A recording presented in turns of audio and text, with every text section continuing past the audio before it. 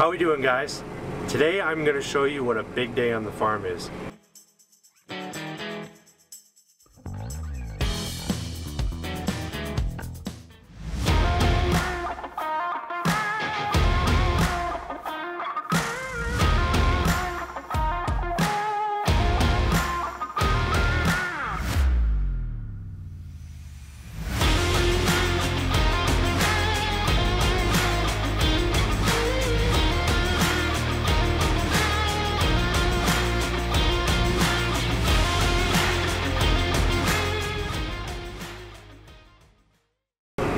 How we doing, guys?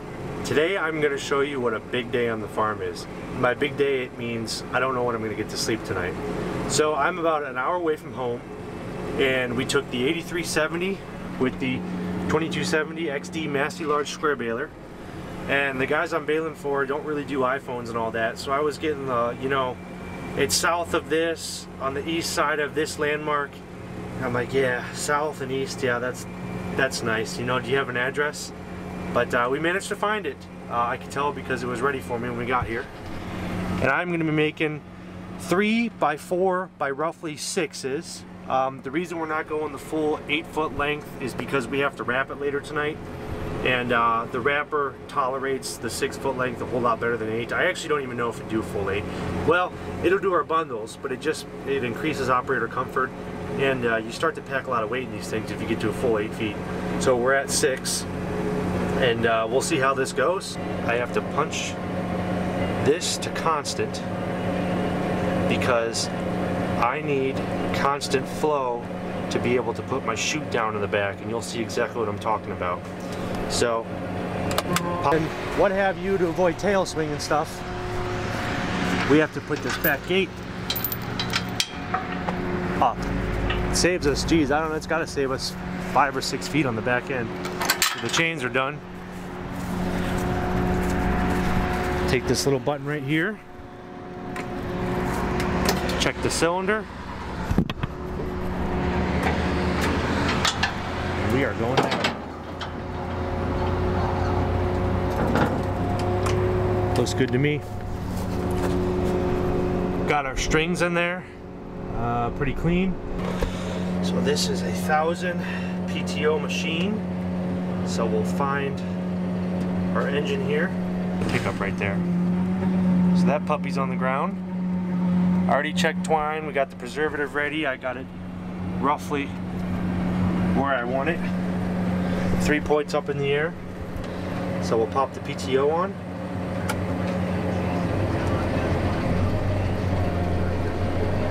It starts hard. These balers really take a lot of power. Throttle is virtually maxed out. I mean, these balers take some real power. And I'm gonna go ahead and set the camera down and try to get adjusted, and when I get rolling a little bit, I'll turn it on, but I can't afford to screw this up right away. And I especially can't afford to screw it up when I'm right by a major highway up there. That'd be too embarrassing. Alrighty guys, I think it's about time we throw the drone up. The regrowth on the ground is actually too tall to get the drone to take off, so I positioned a nice landing spot right in the front of the tractor.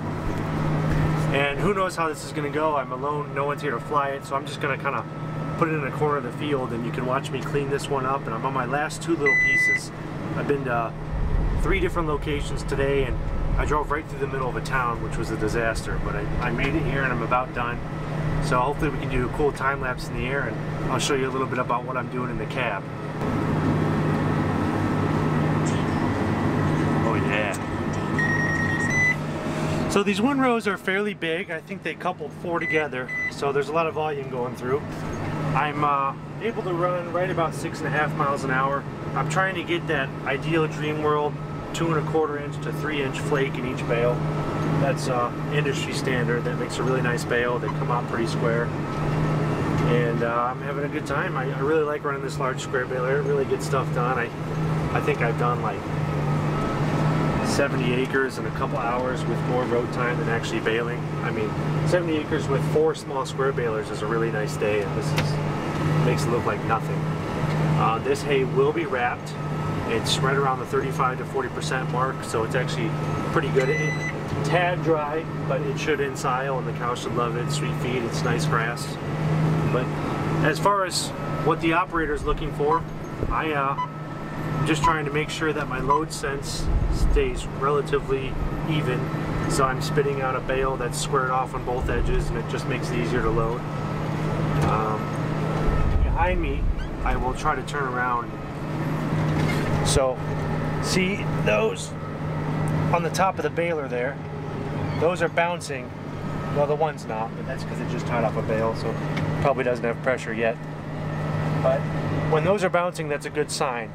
That means that the string successfully tied off on the last bale, and now you have the plunger slamming flakes up against the string again and doing what it's supposed to do. The string's catching the flakes, and then eventually we'll get to, I'm making about a 6-foot bale, so we're able to wrap these. So it'll get to about 72 inches, give or take, and tie off. And that's how I know the machine's working. I got the applicator on. We are good to go.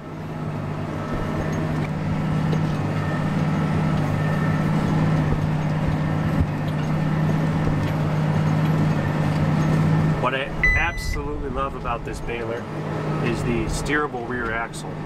It's hydraulic driven, and it just helps me turn into windrows so much nicer. If I didn't have that, I think I'd be having to skip 2 or 3 windrows and be working myself in bigger circles, and I would spend a lot more time traveling the headlands. This one I can just rip right back into the next section, and it makes it great. I'm not turfing up the field or anything. I think that for whatever reason, if you're considering buying one of these machines, I would definitely get, first of all, I would definitely get 2 axles, because this thing is very heavy, especially when you're spitting out nearly 1-ton silage bales out of the back. And 2, the steerable rear axle just makes it very nice.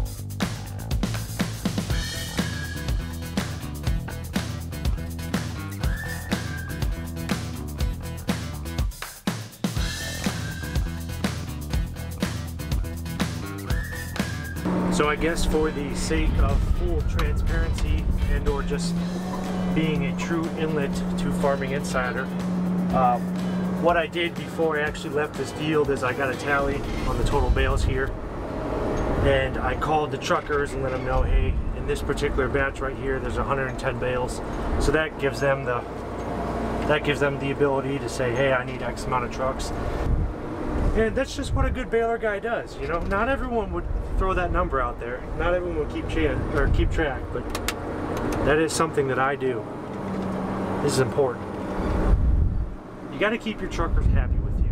You send them to a field and they didn't need to be there, and they could have went home to their wives and children and fantasy football or Tuesday night wrestling. They're pretty pissed at you. Look at that.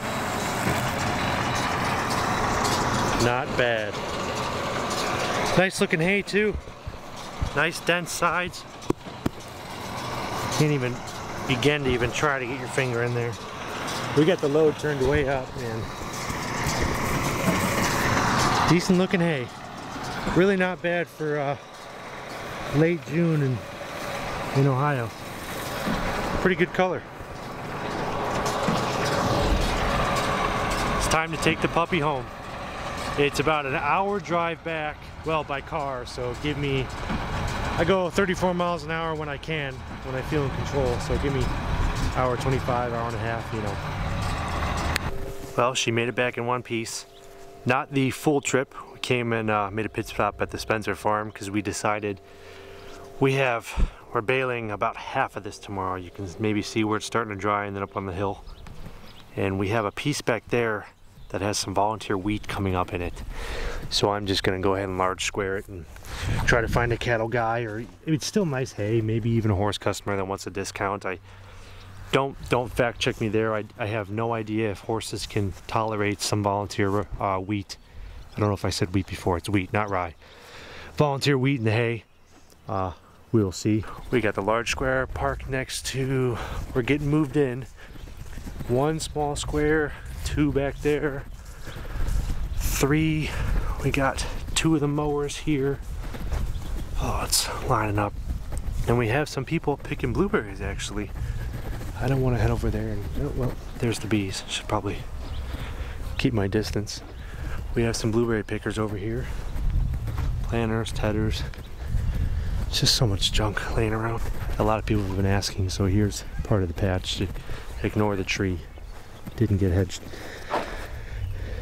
So this particular variety, I'll be honest, I'd have to look at the spreadsheet to know, is not quite ready. It is June 24th, maybe, I think, and the Dukes are in full swing.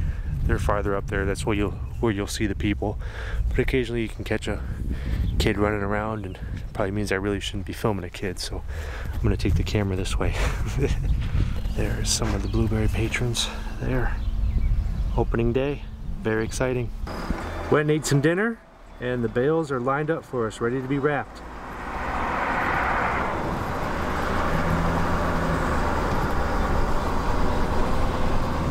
Pretty nice looking beans too, huh, Dad? Yeah, they are. Well, I don't have a ton of room to get to that bale, so I backed up down the driveway here and see if we can get unfolded and squeeze in there. If not, the telehandler's ready to go. You can move it for me. I guarantee it's gonna chirp at me. It's chirping, oh man.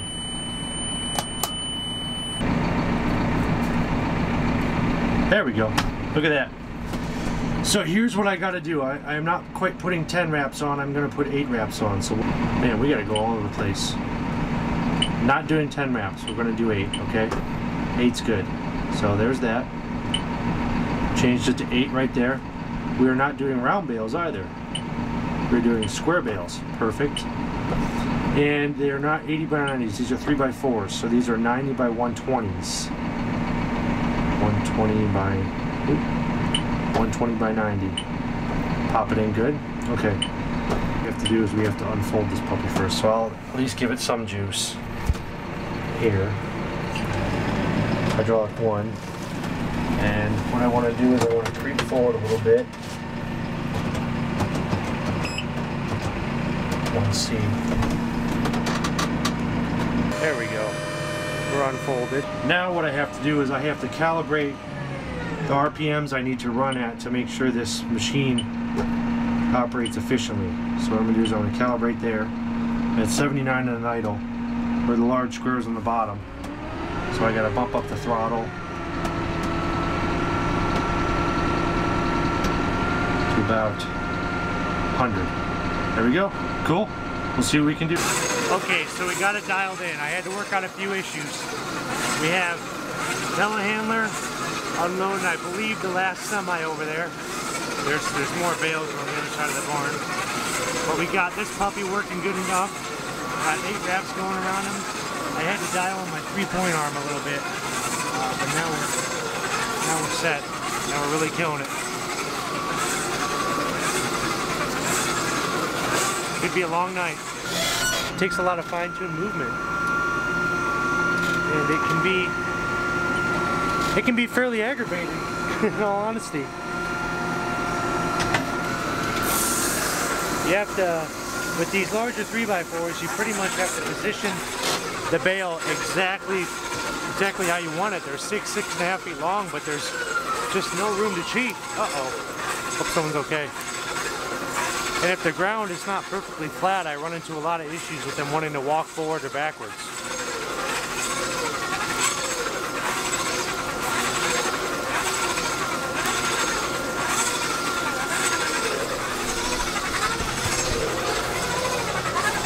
But you get the gist of it.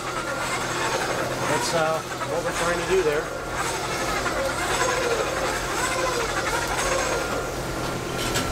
Then I just back it up, try to get it out of my way, find a nice spot to drop it, see if we can go grab the next one, get 2 in a row, nice and the way it's supposed to work, I should say.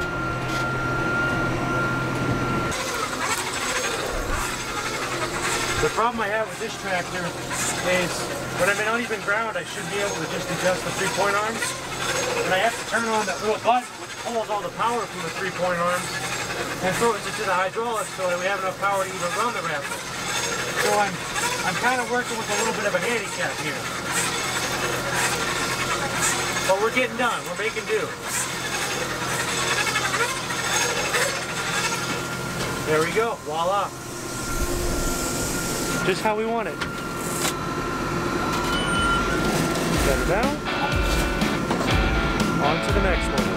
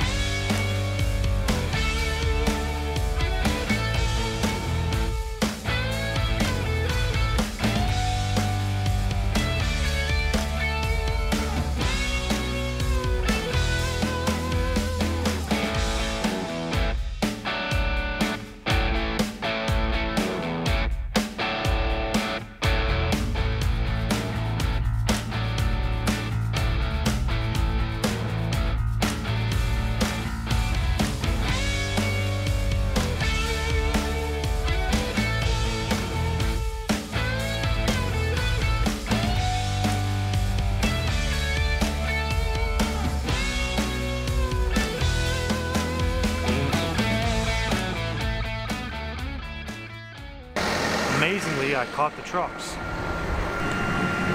Telehammer's absolutely handling them.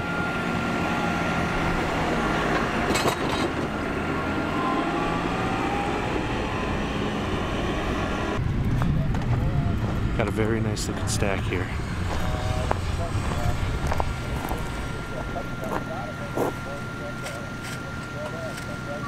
Beautiful.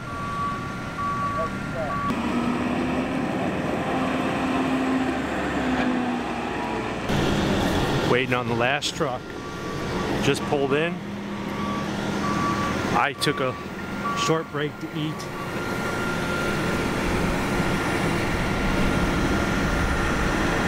And he's just unstacking them so the trucker can go home, and then I'll line them up for me, and that's all there is to it. That's all she said.